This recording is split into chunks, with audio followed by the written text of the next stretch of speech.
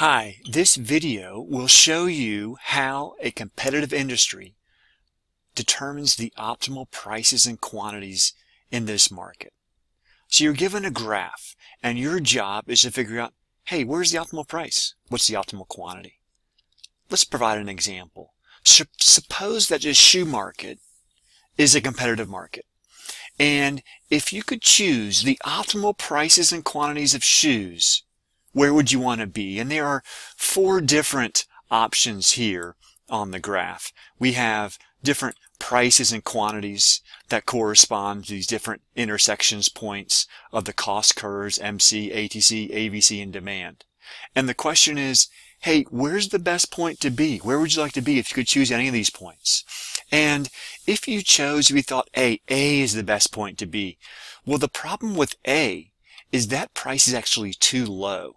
Because at point A, you make Q0 shoes, but look, at point A, how many people want to buy your shoe at P0?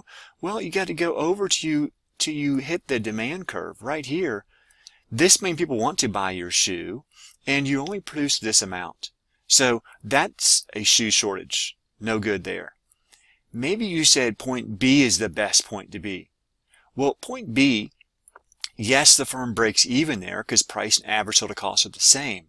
But once again, point B suffers the same criticism as point A because you've got this many people who want to buy shoes, but you only made Q1 shoes produced. So once again, another shortage.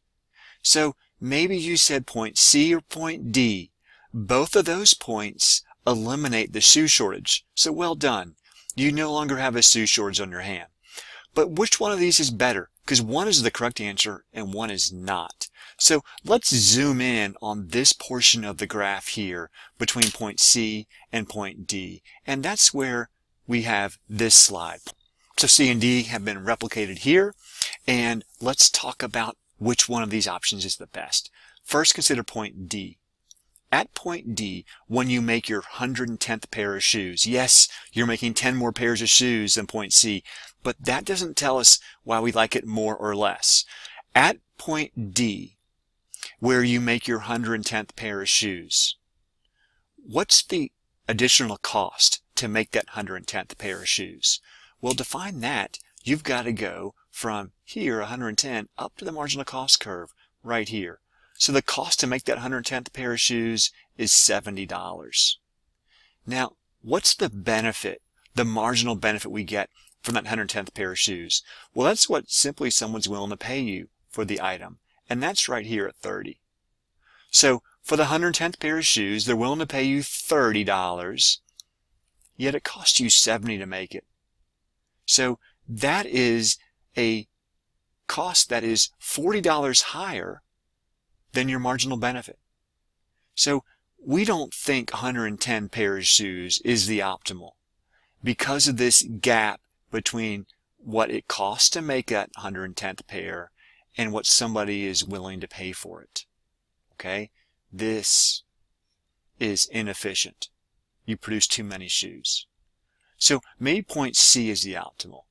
Well, for point C to be the optimal, what must happen is the marginal cost of making the item has got to equal the marginal benefit of the item being produced. What's the marginal cost of making the 100th pair of shoes? It's $50. Because that's where this hits the MC line, $50. Now, what's the marginal benefit from making that 100th pair of shoes? Well, someone's willing to pay you $50. So 50 is the marginal cost. 50 is the marginal benefit. So 100 is the optimal output to produce at a price of 50. Note this is where the marginal cost and demand curve intersect. So that's the optimal bundle. That's the optimal price where MC and the demand curve intersect. That tells us $50 is the marginal cost to make that 100th pair, and 50 is the marginal benefit, what someone's willing to pay for that 100th pair. That's what's efficient. That's the best use of society's scarce resources.